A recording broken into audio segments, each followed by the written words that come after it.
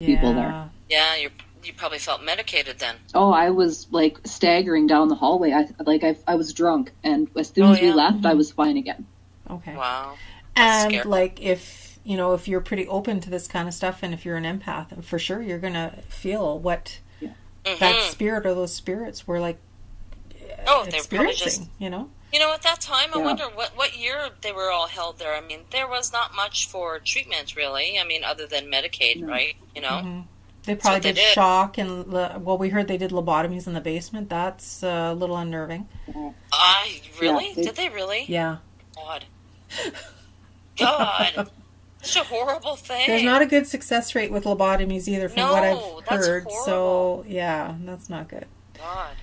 But, wow, like, just, amazing stuff. Like, and that's why, again, we like to talk about this and talk to people and, like, totally. Like, I mean, this stuff happens and it's connected to something. It's kind of nice to bring it to light and people have an understanding. I guess we want to make sure people can take away an understanding of it and not the judgmental part, right? That's right. That's kind of like how we look at it. So share with other people, because other people have stories. Everyone has a story at some point, right? Yeah. I'm not sure how many of our episodes you listen to, and that's cool, like whatever. But there was a really, really cool girl in Gimli that we spoke with, a really nice lady. We spoke with her, and she actually had so many experiences. She put together a group for one night, and it was for people to come out and talk about not necessarily just in Gimli, but to like just talk about their experiences in general. Go to a place where they have people of like-mindedness, because there's a lot of people that don't believe in this stuff, and then boom, it happens to them, and I think they're so critical of themselves, like, oh my God, I can't tell anybody. They're going to think I'm a loon. That's right. Yes. I know. Yeah, and then you go to a place like this, and she said, I guess they were looking for 12 seats, to fill 12 seats. She says it was standing room only. There were so many people that came out. And it's like, kudos on you. Like, I mean, what an amazing experience that you could actually provide that for people. Like a forum for people. And it's almost like a weight's lifted off their shoulders, Like, for sure. To share, Yeah, very cool. I'd like to see that more in more places. If podcasting made money, we would do that in more places and just, have like an open house night, have to be there in person and show our faces then, though. Yeah, even though now there's social distancing, so that's going to be a while. Oh, that's right. I'll be screwed. Can't plan for anything nowadays. Yeah. Judith, it's Judith. That's her name. There we go. I had to. Thank you. Good Googlage. Yeah. Thank you, Judith, for telling us that Gimli story. But she's very open, very honest, and she says she's at a point in her life where she doesn't give a shit. You believe me or you don't believe me. So, that's right, yeah. Good for her. Yes. Yeah, so that's what we do, and we thank you for your story. And very cool. Poor little girl, though. It would be kind of nice if somebody could try and give her some release or relief or something, though, eh? Yeah. Right? Poor little thing. Yeah, I didn't know if I should try to, like, I didn't know what else to do. Yeah. No. What do you do, though, right? Like, I mean, one other time I pulled into the driveway and I kind of felt her. So I said, sweetie, go home, go into the light, go be with God or goddess or whoever or whatever. And so then I walked into the kitchen with the groceries and I said it again. And then I was like, who are you talking to? Like, she's not in here. Like, I felt her in the garage. Okay. But not there. I just don't know what that was about. But that was it. I never saw or heard or felt her again after that. That was it, eh? How long did you live there for? We lived there for probably 7-8 years. Okay. Like, I just moved out of there 3 years ago. Okay. So you were there long enough that you know she's there or gone. Yeah. Yes. For sure. Yeah. Well, that's good. I hope she's home. Maybe. Yeah. Like, you wonder how long hauntings can really, like, residual and hauntings, can go on for. Like, you wonder. Like, I mean... Who knows? It's just... And people don't even know that they're gone, so they're just continuing their routine, and they don't know they can leave. They don't know they have a choice. Right, day after day. But, like, maybe in her case, she refuses to believe she's gone because she's still looking for her dad. True. Right? Mm-hmm. Right. That's so sad. Or until someone acknowledges them. If you go around and you're doing the same routine day after day and no one frickin' acknowledges you, maybe it just takes one acknowledgement before you're like, oh, okay, I get it now, you know? Yeah. Who knows, really? Like, yeah. Don't know.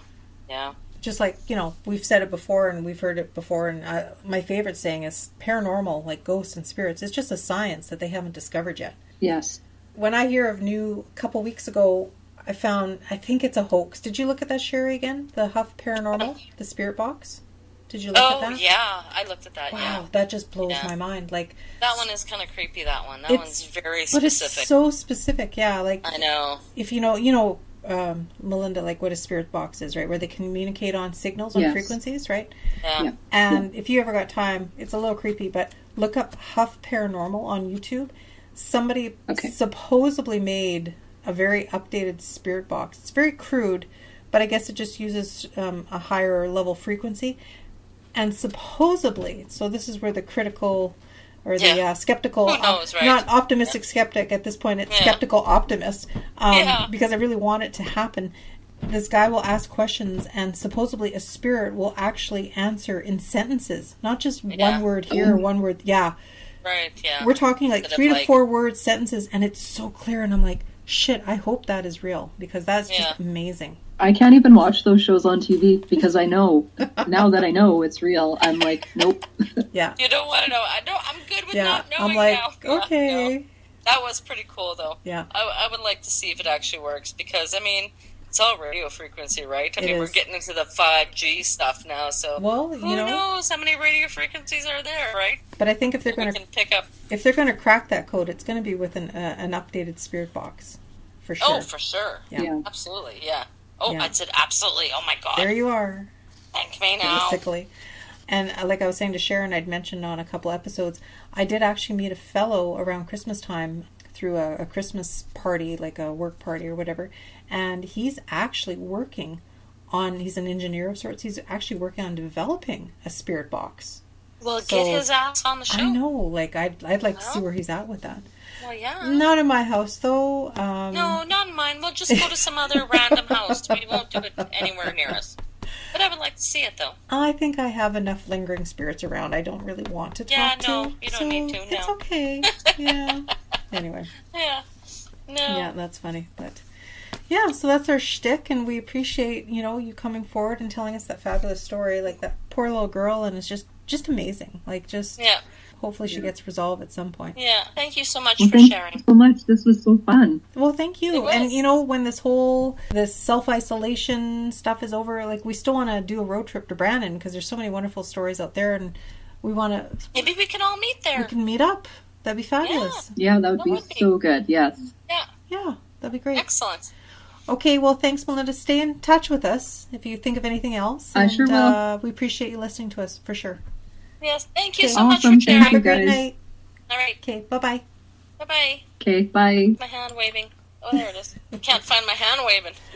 Well, that was pretty cool. It was nice. Very nice.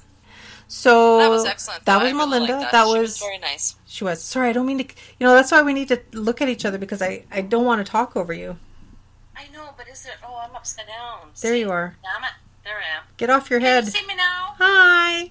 Hi. See, now this is that whole social distancing thing. Like, I'm sure she's got no cootie diseases and I got no cootie diseases, but we're playing it stay safe and we're staying the fuck at home. That's right. That's how that goes.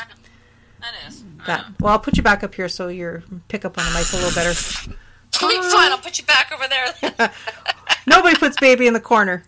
You put me on the ceiling instead. Nobody puts baby on her back to stare at the... Oh, wait. Maybe they do. Never mind. I don't know. May the 4th be with you. That's good enough.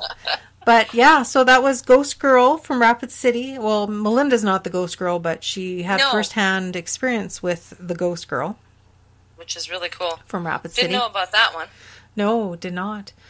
No. So once I edit this sucker all up, and we'll post pictures to go with it, because those are pretty cool. And, they are, yes. Yeah, and, thank you to everybody listening. Share, I wanted to tell you before we got started, but we got started as of today, which is, what are we calling it? We're calling it Wet Your Whistle Wednesday.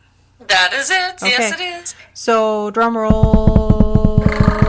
We had 84 downloads today alone. This is good. Yesterday was 40, 43. The day before it was 128. Oh, no, sorry. That's 90 today. It was 90 today. That's right. Holy shit. Holy shit balls. Weren't we just saying, oh, yay, we got 101 day? Not too long ago? Yeah, it was like a couple weeks ago we had 100 in a day. Somebody from Surus, I think, was binging this morning. Surus, who there we go. who are you? Binge away, people. Binge what do you want away. with us? And contact Binge us. away. That's right. Yeah, you must want to. That's right. Please do. Mm-hmm. If you like us, we're harmless, sort of. Our family, we are pretty harmless. Our, yeah, our families wouldn't describe us as harmless, but they don't Definitely count. not. No. It's all about you guys. Okay. That's right. So give us, email us with your stories and anything else that you want to discuss or whatever at Givinguptheghostpodcast at gmail.com. Excellent. So, wait. School's out. School's out. There we go. And on that note, remember to live every day like it is your last. I'm never